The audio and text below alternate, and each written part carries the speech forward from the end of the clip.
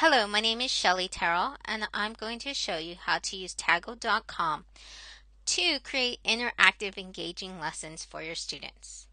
Tagul is a word cloud service, much like Wordle, but Tagul has some customization options that make it very effective.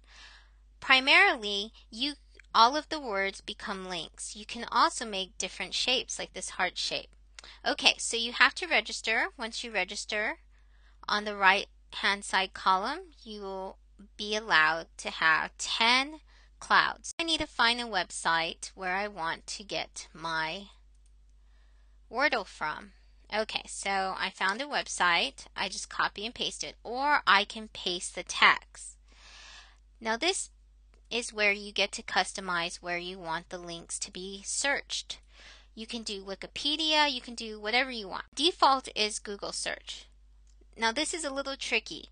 The way this works is you have to keep the money tag inside the code so it will work properly. Okay, to find the search code, what you have to do is actually try to enter a word. So I'm going to enter a word, and then at the top I will get something that looks like this. Now since I want everything before the equal sign to copy and paste, I don't want the actual word I searched for.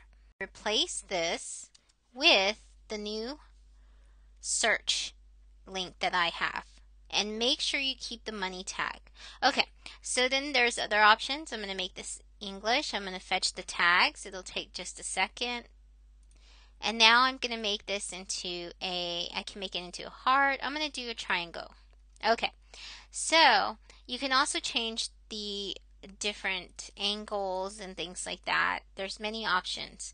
You can also do your fonts, so I'm going to just pick random fonts. You can do the angles that the words will actually turn. I'm going to make it random, and then I'm going to build the cloud.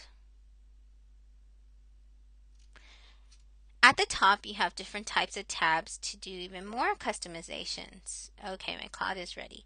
So the tags here, you can actually decide which tags you don't want. You can do it by text, you can sort by weight, and I can just X them. You can find all the blacklisted words under blacklist. And if you want to have one come back, just click the X next to it. Now you have lots of style options. I'm going to pick random because these are the colors of the different tags. It's very important to test this out under preview.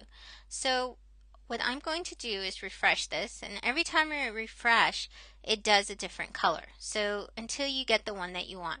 Now I'm going to go ahead and I'm going to click on one of the words to make sure it works. And there I go. I clicked on Indian, and sure enough, it comes out with it. Okay. When you are finished, you just simply go back to your word cloud, go to finalize, make sure to save, or else it will disappear the next time you come back. And you also want to copy to the clipboard, and now you can embed it in a wiki, your web page, or even a blog.